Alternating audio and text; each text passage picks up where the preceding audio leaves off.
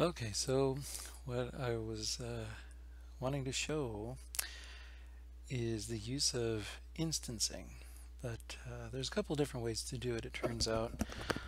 In fact, there's probably a lot of different ways to do it, but this is one way.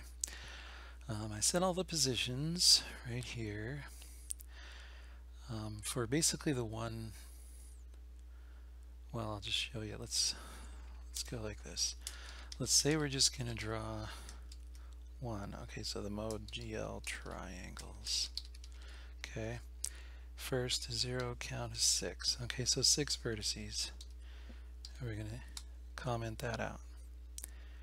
Okay, computer, does that compute? Let's just compile it and run it. So we have the one square right down here, 6 vertices, 1, 2, 3, 4, 5, 6. Okay, and yeah. So then if we change that up to glDrawArraysInstanced, and then we're sending to the Vertex shader this number as well, because the call is identical, first and then the count and then the number of instances. Well, what the Vertex shader receives is this GL instance ID gets populated inside the shader. So that's going to go from, I believe, 1 to 10. I don't know if it goes from 0 to 9. Don't quote me on that one. Don't want to know. I'm just kidding. So there's that.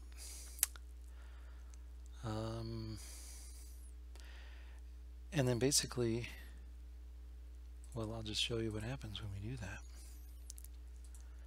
Go to recompile, blah, blah, blah. See, then we get 10 squares. 1, 2, 3, 4, 5, 6, 7, 8, 9, 10. And that is the basis for one way that you can do instancing. So stay tuned for more on this, because I'm going to experiment with this in the background and put together another couple videos probably here tonight within the next hour. But I am getting kind of tired, so I may head off to bed. But anyways, be sure to like and subscribe.